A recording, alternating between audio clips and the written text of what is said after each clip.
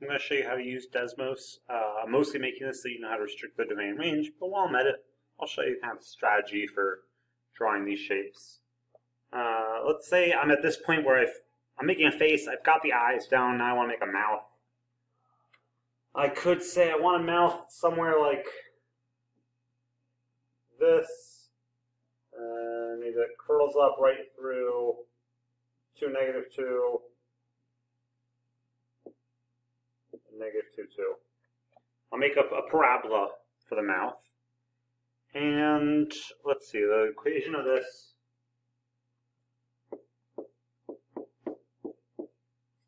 that's a parabola. That's not our parabola yet, but that's a parabola. I need to shift it down 3. And there's going to be some number out here that's going to stretch it probably. Since I have the point 2, -2 in there, let's just call it A for now. 2, -2 has to work. So -2 equals A, 2 squared minus 3, -2 equals 4A minus 3.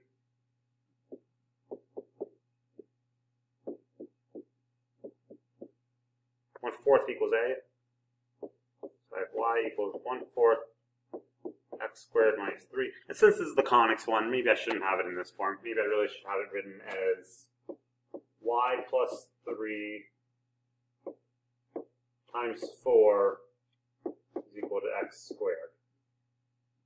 So if I want to do this conic, I'm going to go over to here and type in 4, not 4, that's 4 y plus 3 is equal to x squared. And that makes that big thing.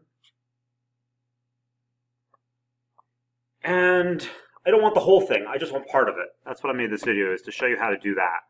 I only want, let's say, the part that goes from, let's do only this part. I only want where y is less than -2. So what I'll do is over here, after my equation in these curly brackets that we use usually for set notation, we'll say I'm only doing where y is less than -2. It gives me that. Instead of y, I also could have done with x's. I could have done where x is between -2 and 2. -2, x. Does it let me do this? Oh, it lets me do that. That's beautiful. I could do x and y. I just put one after the other. Let's say I want to make it a kind of sideways one, where actually I only want the right half of it. Let's also keep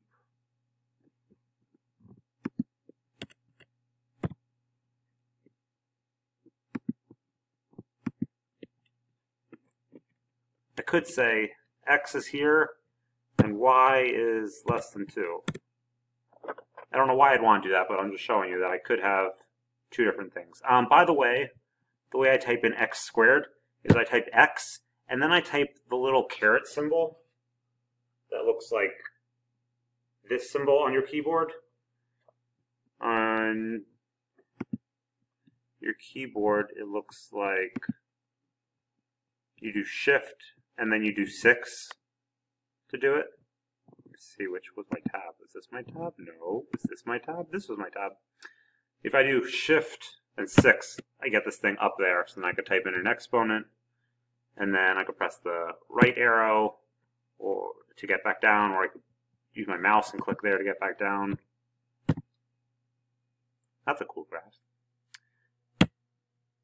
Okay, the end.